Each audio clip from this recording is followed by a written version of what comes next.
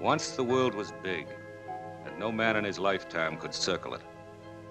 Through the centuries, science has made man's lifetime bigger and the world smaller. Now the farthest corner of the earth is as close as a push button. And time has lost all meaning as man-made devices speed many, many times faster than sound itself. Here, near the top of the world, free men struggle with the elements to create some measure of defense to protect that self-same freedom. Distant early warning radar, sensitive electronic devices to detect the presence of objects in the sky, including bombing planes and guided missiles, and rain clouds and homing pigeons. New radar installations must be calibrated by the flying of controlled test flights to check the accuracy of the equipment and to chart a detection profile of the area in order to pinpoint blind spots the radar cannot penetrate. Bravo 8035, Angels 9. Bravo 7540, Angels 9. Bravo 7045, Angels 9. Test flight. Test flight, this is Snowman 3. Give me a reading. Over. Snowman 3, this is test flight. Flying vector 340 degrees from IP. Angels 10, speed 400. How do you read me? Over. Everything checks but the altitude, Mitch. We read you at Angels 9. Altimeter reads 10,000 on the nose. Better check the level on the antenna mount. Roger. How about Mademoiselle Mathematician? She got enough numbers to feed into her machines yet? Do you have all the information you need, Miss Caldwell? One more run, please. Low level coming in. One more, Mitch. Vector 105 degrees. Low. Roger. Turning 180 degrees. Low approach. This is test flight. Over and out.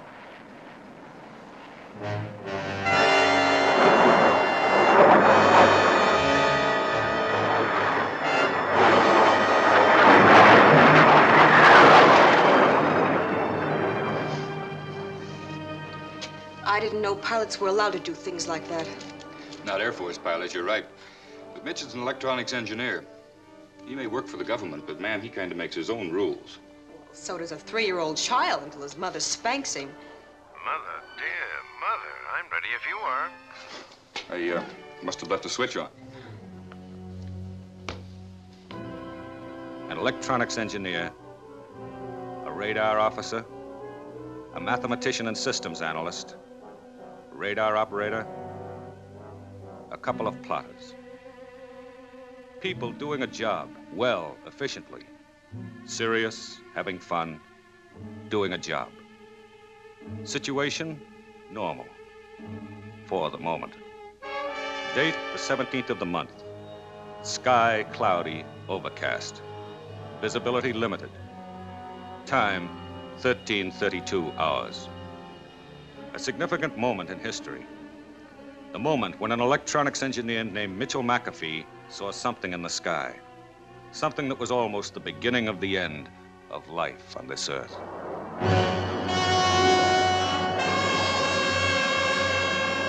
McAfee reported instantly by radio the sighting of a UFO, an unidentified flying object.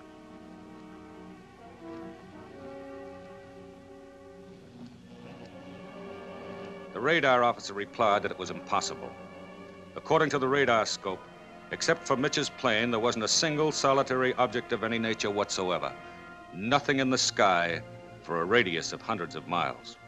McAfee didn't care what the radar showed or didn't show. He knew what he saw with his own eyes, and he was determined to get a better look. McAfee turned, and so did the unidentified flying object heading toward him. There was no mistaking the urgency in McAfee's voice. Something, he didn't know what, but something as big as a battleship had just flown over and past him at speed so great he couldn't begin to estimate it. In national defense, it's better to be safe than sorry. The alert was sounded to scramble interceptors.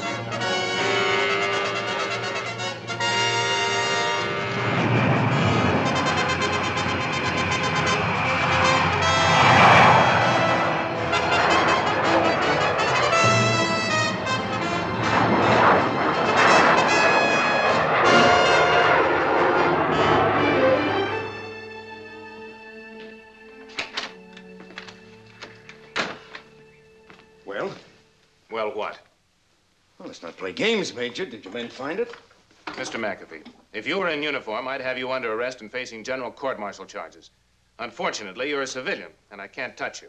What are you talking But I about? can send a report in on you, and I will.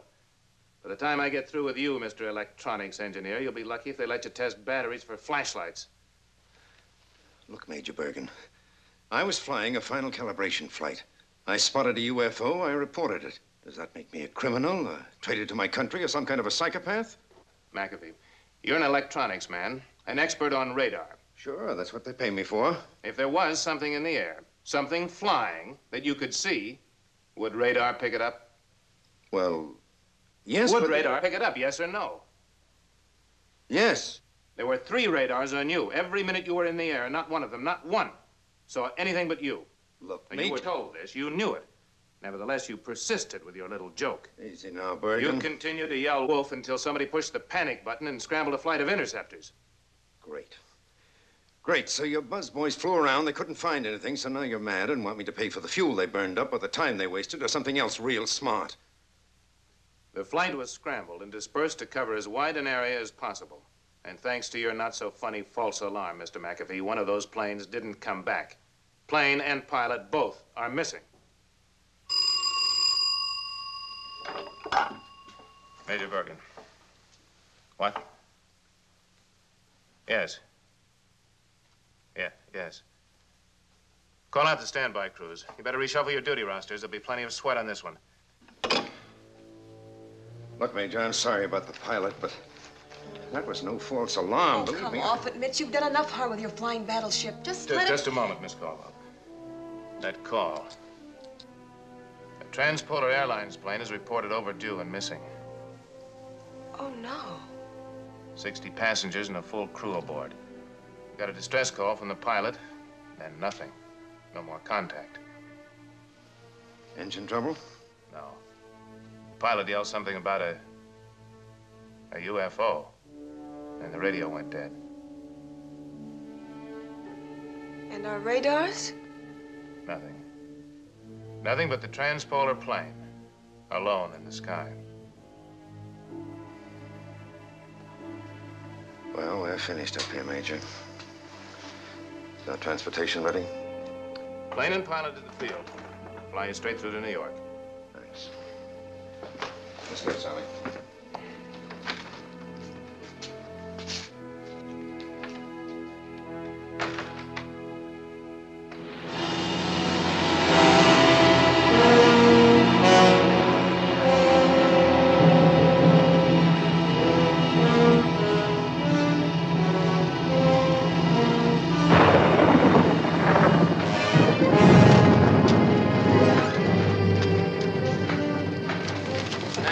Back in a minute. Hi, Pete. Getting too rough to work back there. I thought the poop on the weather was we'd have it soft all the way into New York. Seems to be a local front, Mitch. How about flying over it? Can do. Wait till I call in. This is Air Force Zebra Love 7979 calling New York International Airport. Over.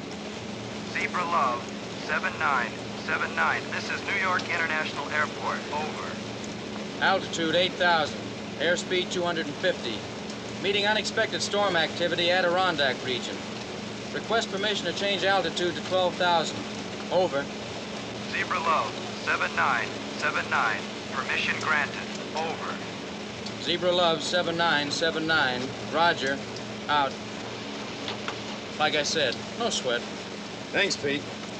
I'll put in a good word for you with the Major. Well, thanks, Lowe's.